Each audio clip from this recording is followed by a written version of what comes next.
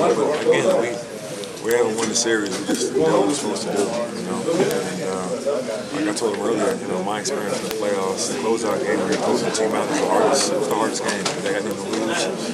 In this situation, they're going to be in their building, so we got to come in with the same intensity, same mindset, and we will. And we'll be ready. Was there a memorable moment where you guys were down pretty good with just a couple of minutes left? Was there a memorable moment, something that happened at a timeout or anything, where you kind of felt like, hey, we might be able to pull this off? I think we were down by like 11. I don't know how much time was left, maybe 3 minutes, maybe a little more, I don't know.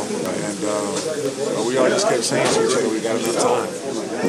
We got enough time to come back. And then Nate Robinson brought us back. And then we got stops and got the ball to Nate. And we got stopped and got the ball to Nate. And got stopped and got the ball to Nate. And, you know, he carried us, but he was amazing. And don't underestimate the game that Kirk Hinrich played tonight, man. Kirk Hinrich did a hell of a job.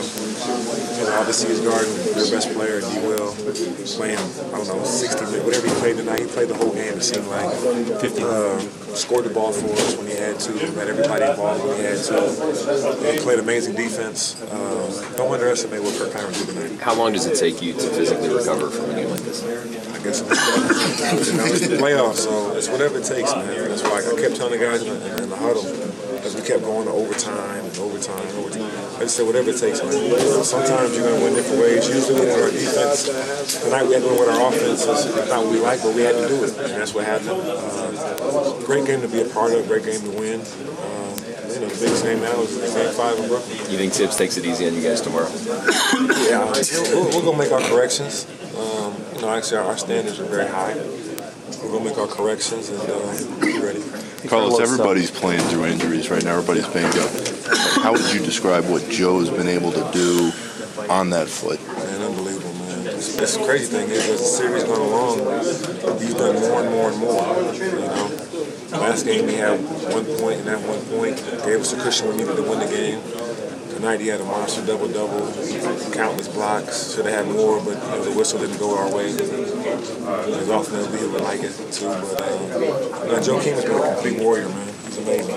He played 38 minutes tonight. Does that surprise you that he had that many minutes tonight? I mean, like I said, whatever it took, man. That's what we all kept telling each other. And,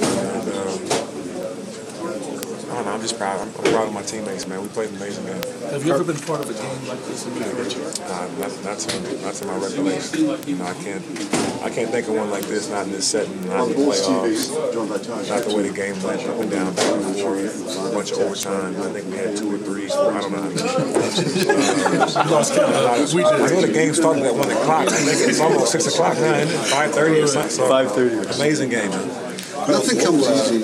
When you saw Nate get picked off by Gerald Wallace, do you think to yourself, maybe that's not the guy you want to? When Wallace screened him in the backcourt and he flattened him, oh yeah, you think to yourself, man, maybe they don't want to get I didn't even see the play. I just saw Nate on the ground, and crazy thing about it, I almost woke him up, man. You know, after that, I mean, he was already going a little bit before that, but after that, Nate became a whole different person. You know, he's a physical player, obviously.